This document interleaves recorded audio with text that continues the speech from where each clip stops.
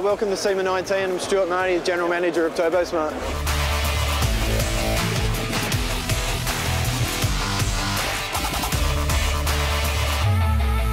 The last 12 months for Turbosmart's been massive for us. We've broken a lot of records, done a lot of new product development, expanded our reach and our sales, our online presence, everything that we can do. We've been working on the business as a whole to grow it and better service our customers.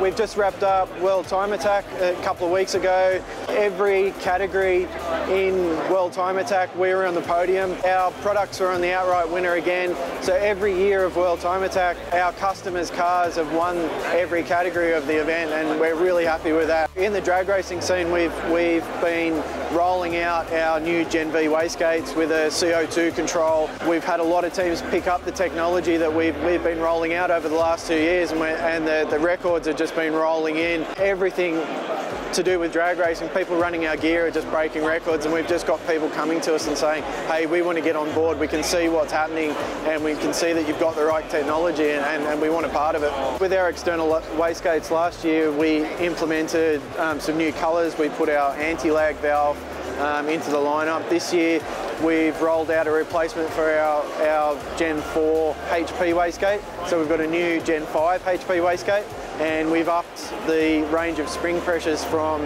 35 psi to 50 psi spring pressure. So the thing's a bit of a monster.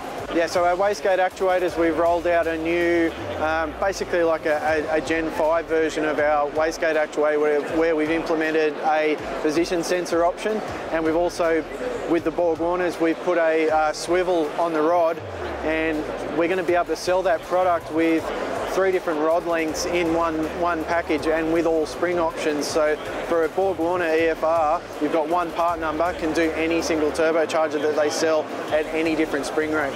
Because Borg Warners have got a large wastegate flapper, we need to be able to run a twin port like an external wastegate. So we spent a lot of time making that operate in a better way. So we've got tighter tolerances on the shaft.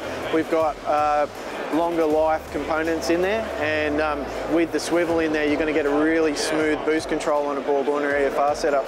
So our EM range over the last 12 months, we've been increasing our applications. So we've got Mini, BMW, Jeep, some more Ford applications, Mercedes applications. We're even doing one for McLaren at the moment. So we're really concentrating on that and making sure that we've got a range of OE replacement applications for the EM, and it's, you know, people are responding really well to the product. With our blow-off valves, we've added a F150 EM to the range, so it's for the 3.5 litre EcoBoost V6. So look, over the last few weeks and months even, we've been teasing that we've got some big stuff coming out at SEMA. We've been working on this project and thinking about this project for 6 to 7 years, and it's just been the opportunity to have the right technology and the right people involved in it that we can get the job done. And it's, you know, making an electronic external wastegate. We're basically taking out the requirement to have air pressure created by the turbocharger system to control the wastegate valve. So what we can do now is we can do predictive boost. We can open and close the valve independent of what's actually happening inside the engine, just with the ECU. So if you want to change something, if you want to go from 0 boost pressure to whatever the turbo can handle, you can just do that in the laptop. It just puts more control in the hands of the tuner, and it just opens up a lot of possibilities. Fundamentally, a traditional wastegate works on air pressure. It has a diaphragm and a spring.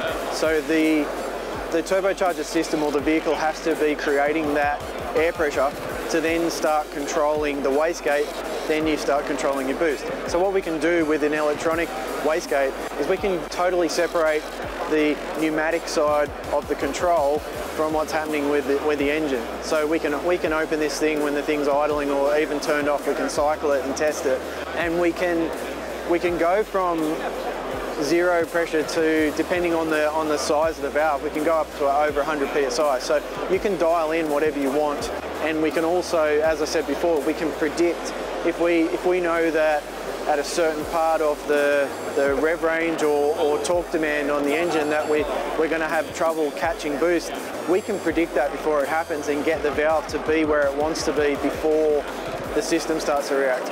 So what we've eliminated out of the system is the control solenoid and the boost lines and a diaphragm. So if you get a failure in any of those lines, you can have an overboost situation occur.